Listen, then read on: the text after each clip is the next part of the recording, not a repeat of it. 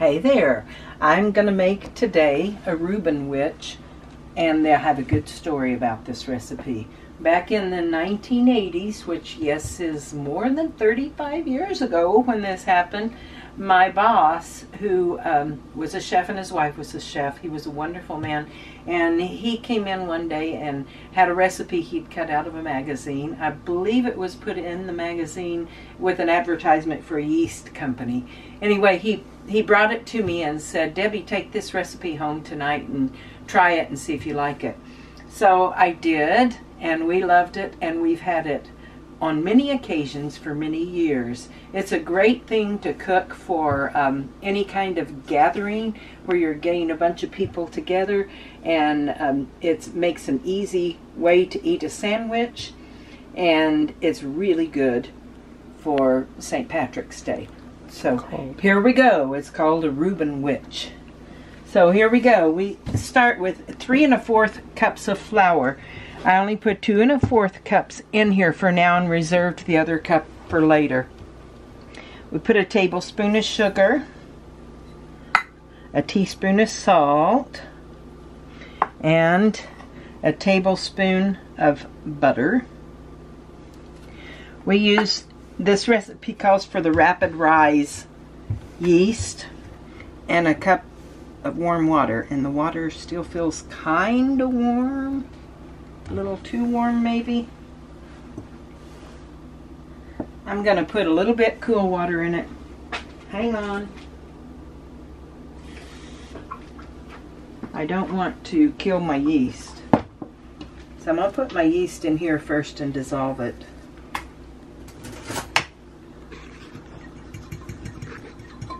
It's not a hard recipe. It's really not, and it looks really pretty.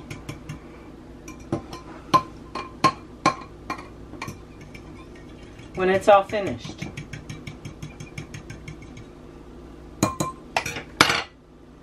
So that's going to, I'm going to let it proof a little bit just to make sure that the yeast is good. Even though I checked the expiration date on it, it's always a good idea to look at it, and after you've added it to the water and make sure it bubbles up a little bit. It's already kind of starting to do that. Then you don't end up having done all the work and find out that your yeast wasn't any good, because things can happen that will kill the yeast on its way to you, or by adding water that's too hot to it. So it's looking good. Starting to, these little bubbles over here. They're growing? Yep, they'll be growing. And you'll see a little movement in there, and as that happens, well, then you know that the yeast is good.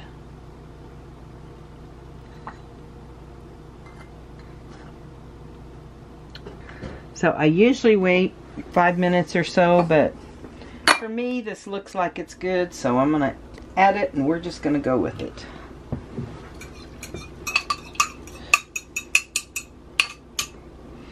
So this is all we do to this. We're just going to mix this up.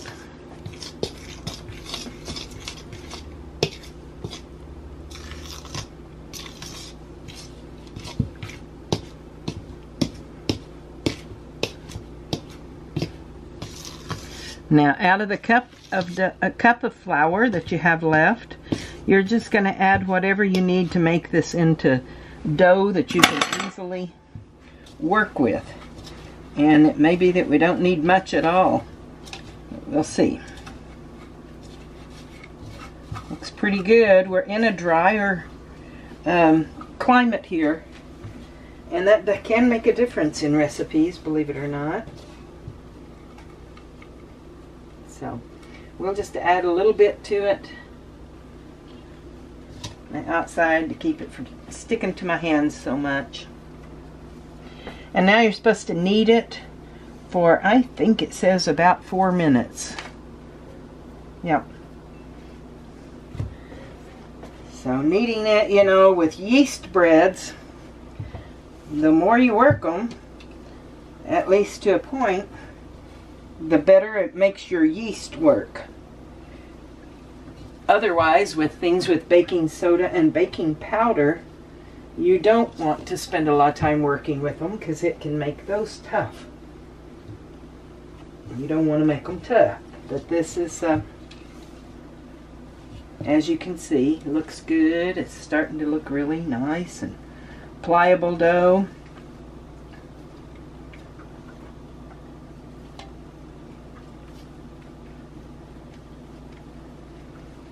Very pretty. So we're making it for what tonight, Jim? For the football game. We do like to watch some college football. And our friends park next to us, Phoenix Ramblers and Sundays Here are parked over there. And they both love SEC conference. Of course, that's not our conference since we're from Oklahoma. But we're going to go watch the game with them. And I have to be on the opposite side from them because I felt like they needed somebody who was for the other team. So we're rooting for Clemson tonight. Clemson tonight. Yeah. Even though it doesn't matter too much to us. So what I've done, you can use a greased pan for this. I just really like parchment paper. It's so easy. And I think I put my rolling pin right here. We're just going to roll this out.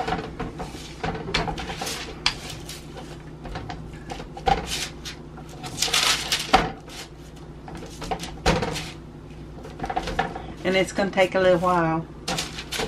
So don't get impatient. I might put it out here on the deal and then lift it up onto there in a minute. So I'll have more room to work. But you basically want to make it cover the whole square as much as possible.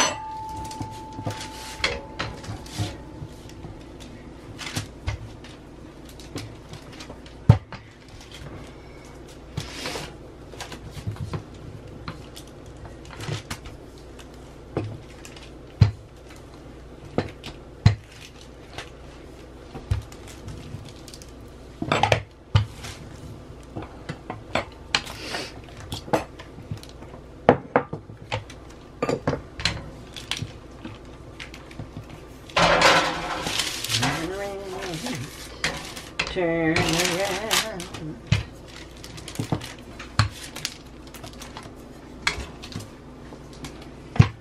Thank you, Pepper.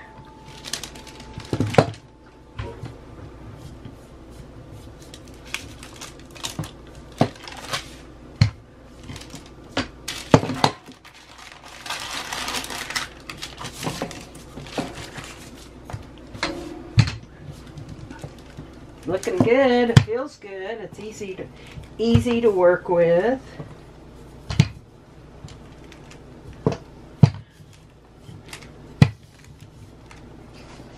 Okay.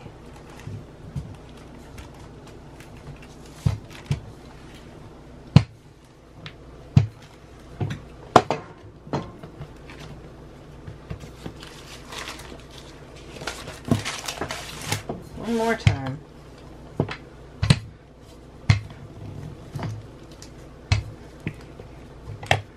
Okay, stick it up on here. Okay, now what we're going to do is we're going to put the ingredients in the middle of this. So we're going to start with a 1/4 cup of dressing, Thousand Island dressing. Hold on, excuse me.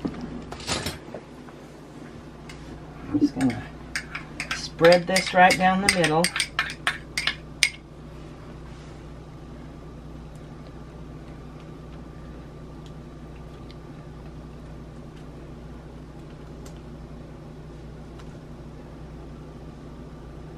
Yum. Smells good already.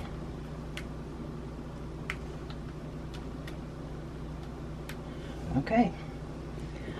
And we're going to put layer beef. This is corned beef. Sliced thin.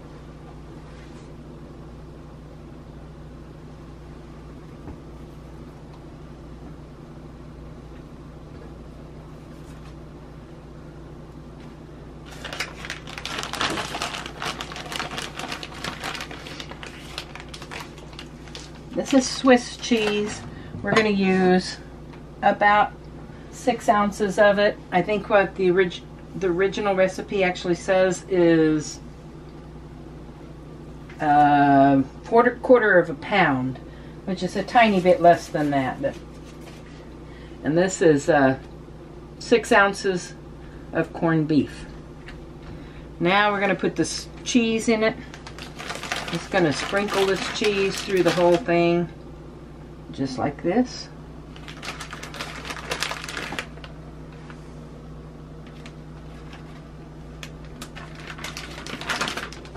And then next,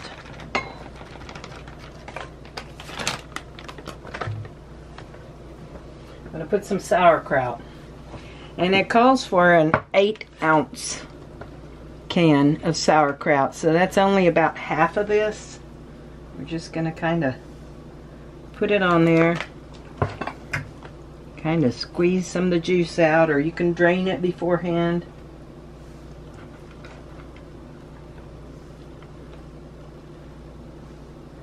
Looks yummy. I haven't made this in a long time, huh? No, but I like it. Talking to my videographer over here. Okay, we're going to get it all there in the middle really well.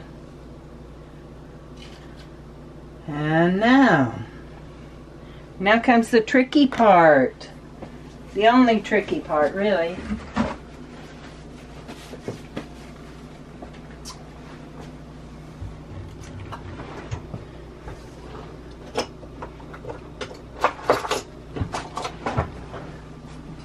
We're going to take a knife and we're going to cut strips on the side, all the way from the filling to the edge, just like this.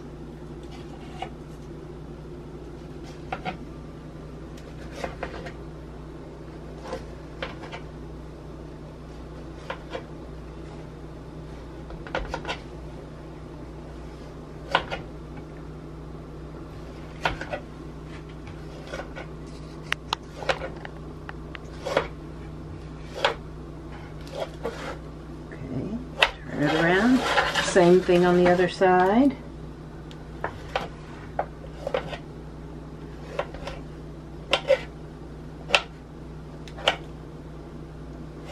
I know it's not low carb. There are some things in it that are really good for you, like sauerkraut, but it's just a recipe I thought you guys might enjoy.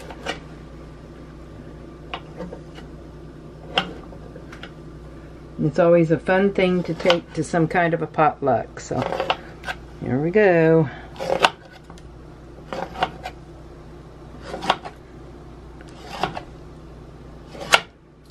Okie dokie. Now what we're going to do is we're going to fold the strips in like this. Start down on that end, and then we're going to alternate the sides.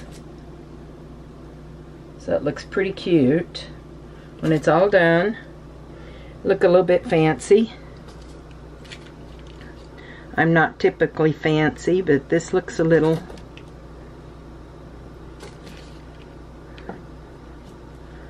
pretty.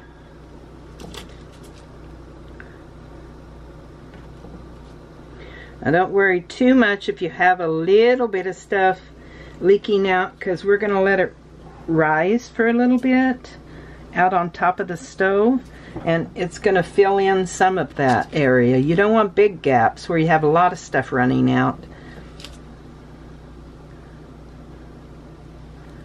But a little bit won't make any difference.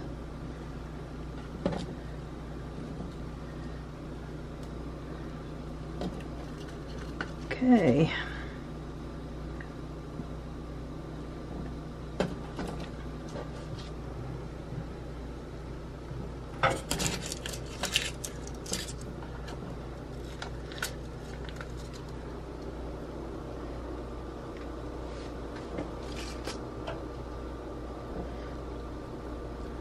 Start down here at this other end, kind of meet down there in the middle.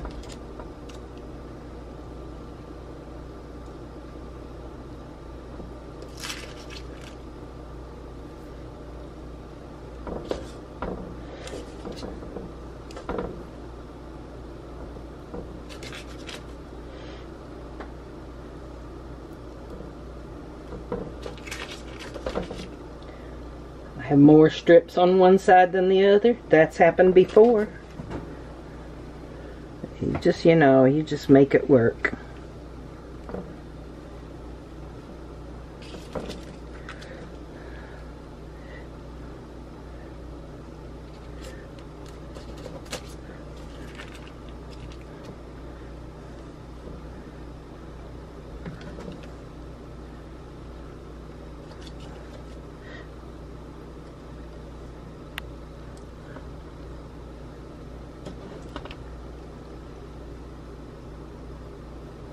Okay, we're gonna kinda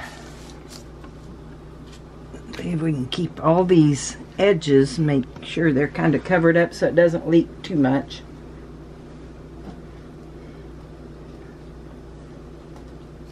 And like I said, we're going to now put it on top of a pan with boiling water in it.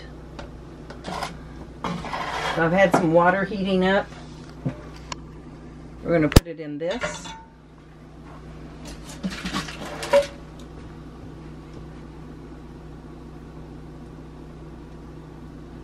Okay. Put the water in there. Find me a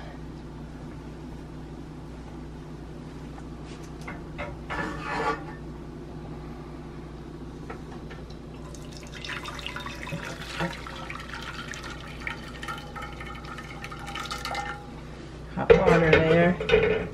Help warm it up a little bit and help it rise. Now, looks pretty good. Not perfect, but pretty good.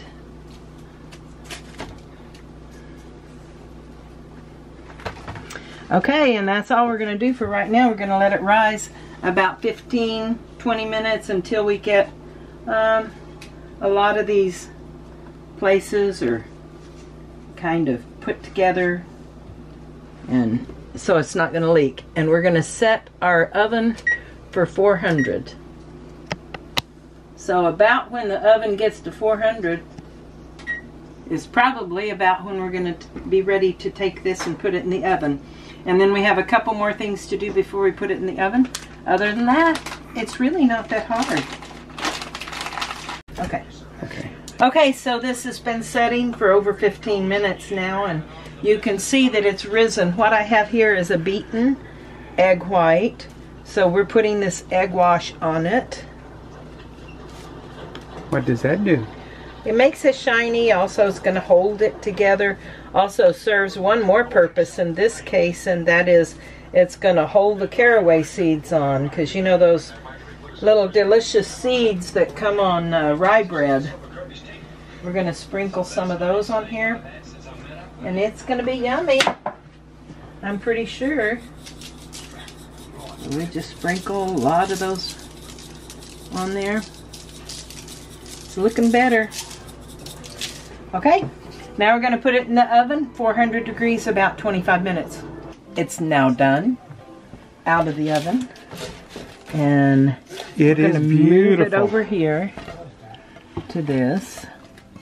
And when we get over there in front of everybody, we'll cut a piece off for you to see. Okay.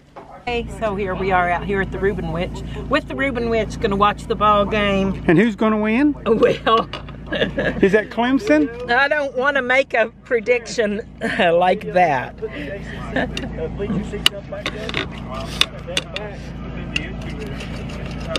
Here you go. Yum. Yum, yum, yum. That's is it done? Good. Well, I think it is. Okay. Very good. SEC is in this front row, and they're putting us ACC in the back row. This is ACC food, y'all. SEC. It's delightful. It is not poisoned, I promise. Oh, it's so good. We had the best ACC fans in the country. Right? Yeah, for sure. And here they are. Go Big Ten.